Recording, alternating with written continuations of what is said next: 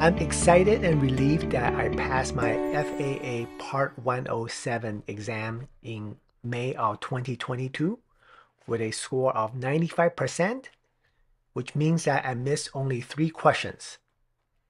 I want to thank all the people who have published their YouTube videos or have created training materials, flashcards, and practice tests on the web. I spent probably 20 to 40 hours studying over 1 to 2 weeks. I want to share the list of resources that I used. I'm deeply grateful to these authors. I will put the links in the description.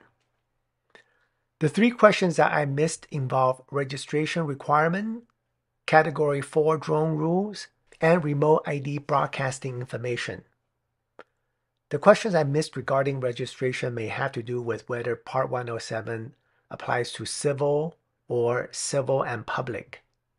I believe I got it wrong. I think a public agency, like a fire department, may choose to apply for a COA, Certificate of Authorization, rather than Part 107. I think Part 107 is really meant only for commercial operators. Please advise me on your thoughts in the comments. To operate in Category 4, drone must have an airworthiness certificate issued under 14 CFR Part 21 and must be operated in accordance to the operating limitations specified in the approved flight manual or as otherwise specified by the administrator.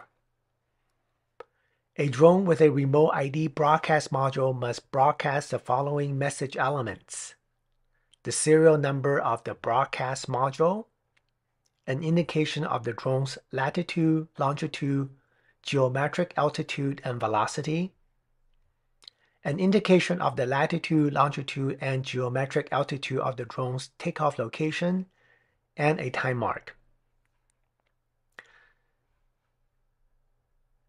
There are so many YouTube videos, but in particular, I want to thank Tony Northrop, Drone Coach, UAV Coach, Altitude University, Remote Pilot 101, Better B-Roll, Tim McKay, T-Mac, Dark Drone, Gary Glenn, John of Flight 8 MA, Aerial Works Production, Electric Monarch Drone and Aviation Education, KDS Butts TV. There are many useful study guides, including the one from FAA, though it is out of date and missing some of the newer regulations published in 2021. Tony Northrop, FAA Certification Standards, Pilot's Handbook of Aeronautical Knowledge. As someone has suggested, FAA has an online class for pilots with Part 61 license. I did take it. I'm not sure whether this is the correct link though. There are many useful sample questions and answers, including the one from FAA, the FAA Testing Service, PSI. Look for the practice test section. Jonathan Luprak, King School. Thank you for watching. Good luck on your test.